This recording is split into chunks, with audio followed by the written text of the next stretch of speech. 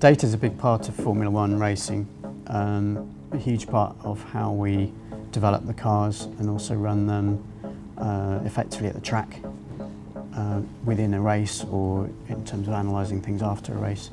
When I started in Formula One, which was almost 30 years ago now actually, we were at the pioneering stage of putting data on the cars. So our first data logger had only 8 channels and could record only 1 lap at a fairly low data rate. We've come a long way since then. We now have many hundreds of channels of data from hundreds of different sensors and different parameters within the engine, the gearbox and the suspension and aerodynamics of the car. So the importance of data gathering is much increased by the limited number of hours that we're allowed to spend on track. And in fact, we're talking about a very limited resource. Track time is one of our greatest resources and one of the ones that we can't affect in any way. We have a fixed number of minutes that car is going to spend on the track, and we need to take the most efficient use of that. And that means gathering as much data as we possibly can for every second and reducing the amount of time that we spend getting access to that data when the car is not physically out and moving. So when we began working with Qualcomm, the fundamental technology we were using was the infrared camera.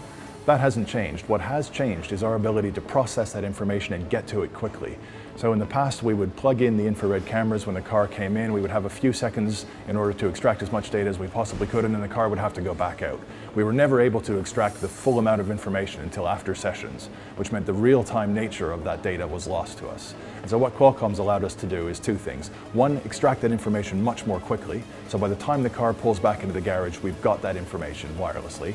And 2, actually process it live. So what the Snapdragon processor on board is doing is extracting information from those infrared images and streaming it to us over the telemetry system. And that means we're seeing things about how the driver's doing a corner before he gets to the next corner.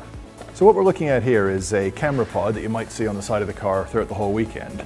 But let's say the more sharp-eyed fan might notice a couple of differences about this one that will run on a Friday for us.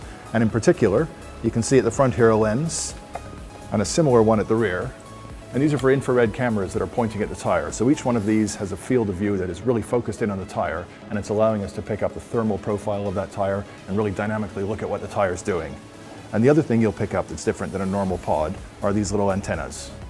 And this brings us to the sort of second critical feature of this, which is that we can get the information from those cameras and get it back to us in the pits when we pull the car back in without connecting anything physically.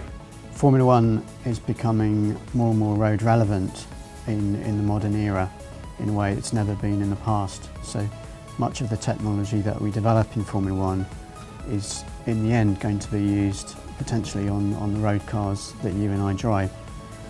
One of the clearest examples of that is on the hybrid power unit, where we've really set the benchmark in the last 4 or 5 years for the efficiency that is possible with an internal combustion engine based power plant. Working with technical partners such as Qualcomm is helping us develop our racing cars much more quickly, more effectively, and that in turn will help develop the technology for use on road cars in due course.